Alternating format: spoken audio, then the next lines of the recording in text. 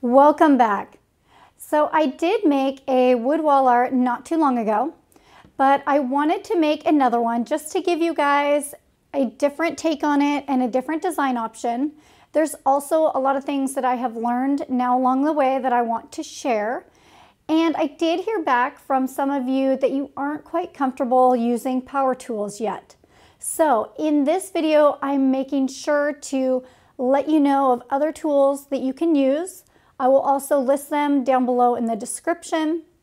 And I also tried a different tool that's more of a beginner tool in cutting down all of the edges.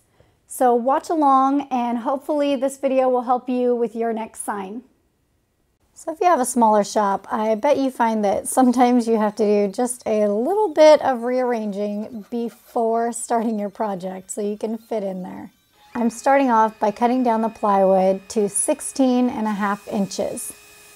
Then I'm heading over to the miter saw and I'm going to cut it to 28.5 inches over there.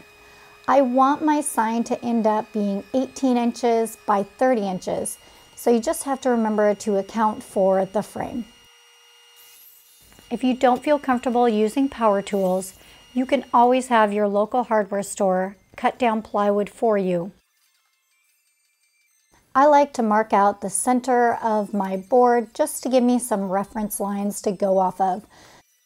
Now I'm headed back over to the table saw. I forgot to cut down one board. So I'm just taking one of the lathe strips and I'm cutting it down to 1/2 inch. And this will end up being the center of my sign. Here again, if you don't have a table saw or you just don't feel quite comfortable with this cut, just head to your local hardware store and hit up the trim section and find a piece that's already to size and will be a good fit for the middle of your sign.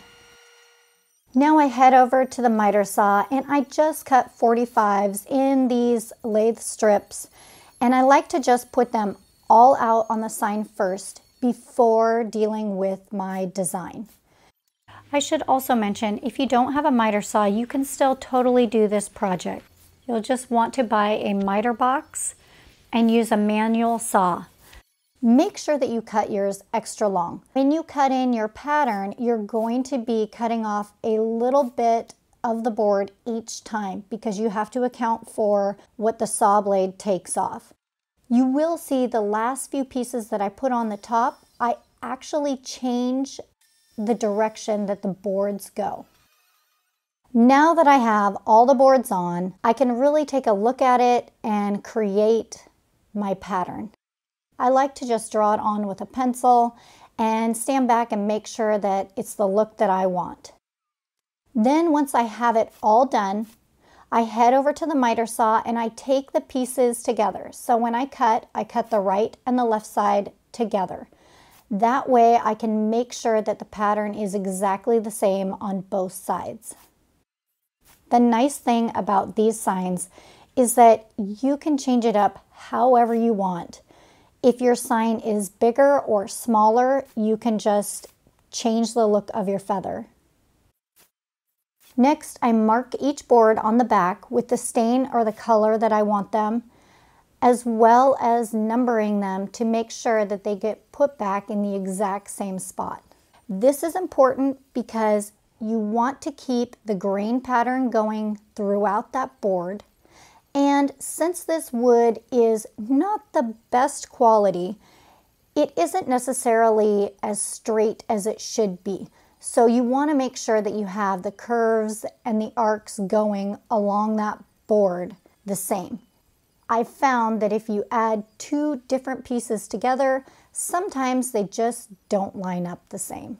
If you're using a high quality wood that you planed down, then you may not have this problem at all. I sand down the edges just to make sure that there's no rough parts sticking out. This is important because if there are any rough edges, your pieces of wood won't line up exact. Now I head over and I just start painting. So here I'm just painting all of the yellow pieces. I will actually put on 2 coats of paint. You can use a paintbrush or a roller for this. I prefer to use a roller just because I feel that it gives a nice thick, even coat and doesn't leave the brush marks. And off to the stain. I usually only do 1 coat of stain. Unless it's not dark enough, then you can always go back and do a 2nd coat. I'll link the colors and the stain that I used down below in the description. Now, if you're curious how all the yellow got all over the drop cloth, just watch till the end and you can see the drama that unfolded for me. All right, now that everything is dry and ready to go, I just line up the sign using the numbers. And it takes me a second here. I started putting together the sign incorrectly, and that's why it wasn't lining up for me, but I quickly figured it out. And you can start seeing the pattern coming together. Oh, you can see there's that one white board that I don't even know how I did it, but I accidentally painted the wrong side.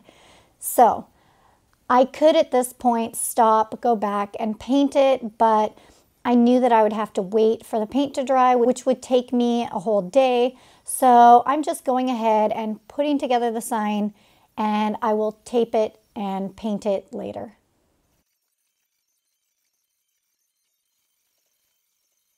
All right, now with the sign all laid out, I just start gluing and nailing the pieces on.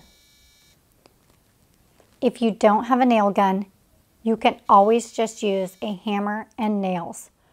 Or you could really just use glue and just make sure to put a board on top and clamp it tight so that that glue dries with the boards completely flat.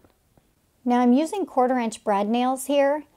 I would suggest doing this on a hard surface, only because your nail is going to go into that lathe just a little bit, and you don't want it to go too far or it'll poke out the back of your sign. So if you do it on a hard surface, I have found that it stops the nail immediately and you don't see any marks. Most of your nails you won't have problems with, but there's always a few boards for me that are a little bit soft and the nail wants to go a little further through. Hope that makes sense. You could also use a 1/2 inch sheet of plywood and you would not have this problem at all, but you will have a super heavy sign. Now for the very thin natural pieces of wood I have in my sign, I did not put nails through them. I just used a lot of glue to make sure that they held tight. Putting a nail through them would most likely split that wood, and I didn't want to take that chance.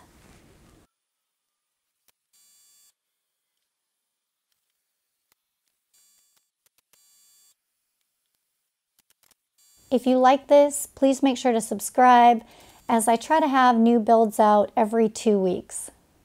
I also have an Instagram if you want to follow and see kind of behind the scenes what's going on at this current time.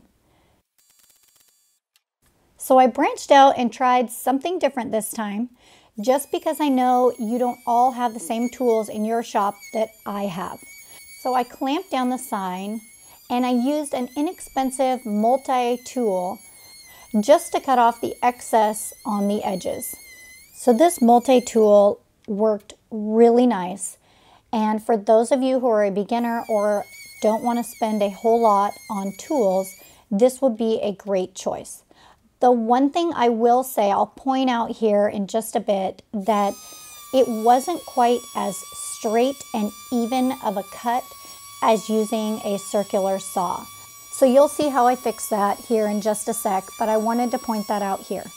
Everything's a trade-off and you just got to choose what ones you want to go with. Now I do come over to the miter saw for the edges just to trim them up. The miter saw will always give me a cleaner cut, so if I can, I use it.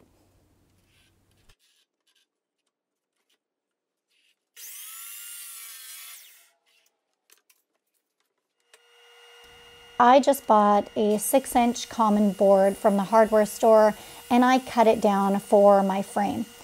Now, if you don't feel comfortable using the table saw, you can always buy 1x2s and use them.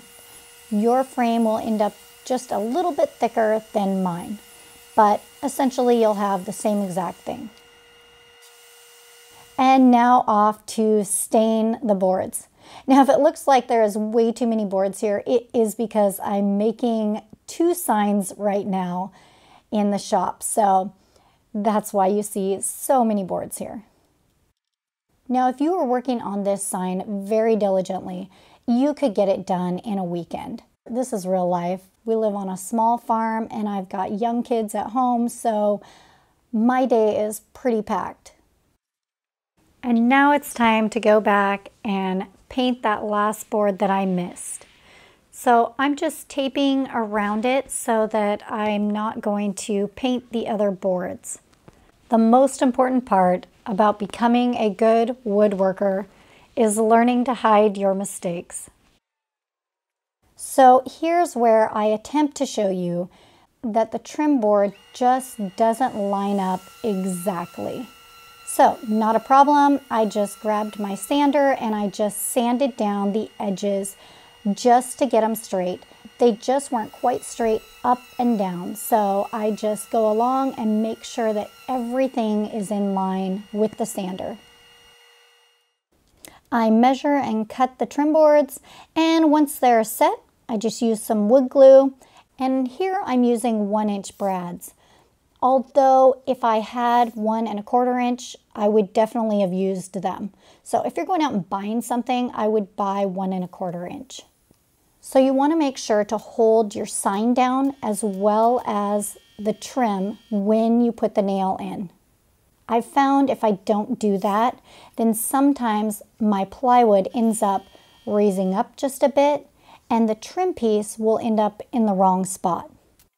Now your strength is going to be in your glue and the nails are just going to help hold it in there while it dries. So make sure that you use plenty of glue on there and you can just remove any of the excess once you get done. Once again, if you don't have power tools, you can totally do this step.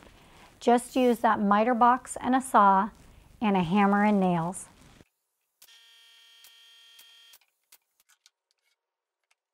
Now I just go back and I touch up the stain on the corners and I'm good to go. I use the air compressor just to clear off all of the dust, and then I put on some polyurethane spray, 2 coats, just to make sure that I am protecting that sign. Now I didn't fill and paint the holes on this sign. However, I did on my past signs in case you want to see that. So it's just up to you on whatever look you prefer. This was a really fun, different take on the wood waller that I've created before. I really enjoyed it and it was a pretty simple, easy project.